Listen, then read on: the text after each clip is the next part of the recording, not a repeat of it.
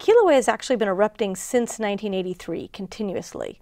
This was just a very dramatic shift that took place really starting around the end of April. So they're called cruises. These science endeavors on a boat are called cruises. They are called cruises, and it's a very different cruise than you might expect. Right. I mean, but it's just as fun. It is. Oh, it's more fun.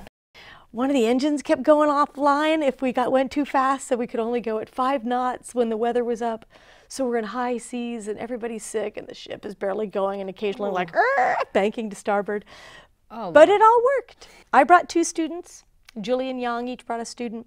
I was raised scientifically to never leave a bunk empty at sea. If you have space for someone to come who is learning about science, then you fill it with a student.